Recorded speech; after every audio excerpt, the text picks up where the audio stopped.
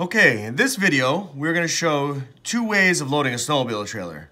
The Steve Young way and the proper way. As you can see, I've secured the trailer to the desk so it doesn't slide during loading and unloading of the snow machines. They are also color-coded, yellow, pink, green, and blue, and numbered so there's no confusion.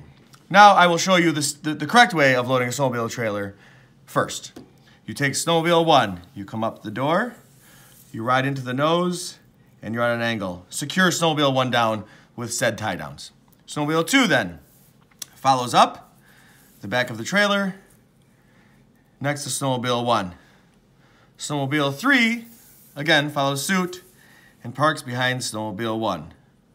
Now you take snowmobile 4 up the trailer right here. We're all safe inside, locked down and ready to go snow machining. To unload said snowmobiles, same order. 1, out the front door. 2, out the front door.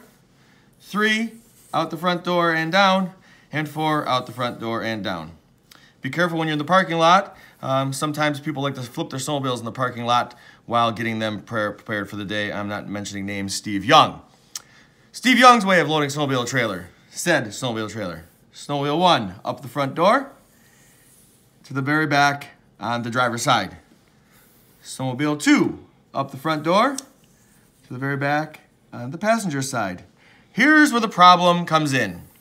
Snowmobile 3, we take this up the front door and we're in the corner here as stated in the picture that Mr. Young has sent me. Snowmobile 3 in the corner of the V. Here's where we have the problem. Snowmobile 4, as we're coming up, well, I can't make the turn because snowmobile 3 is in the way. Now I have to get off, push it over, turn it, push it over, turn it, push it over, pull, pull, pull, pull, pull, pull, pull, pull, pull.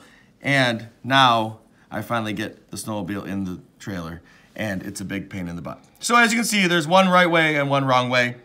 Mine is the right way, Steve's is the wrong way. Thank you for your time. Please enjoy the video and share on Facebook, Instagram, and YouTube. Thank you.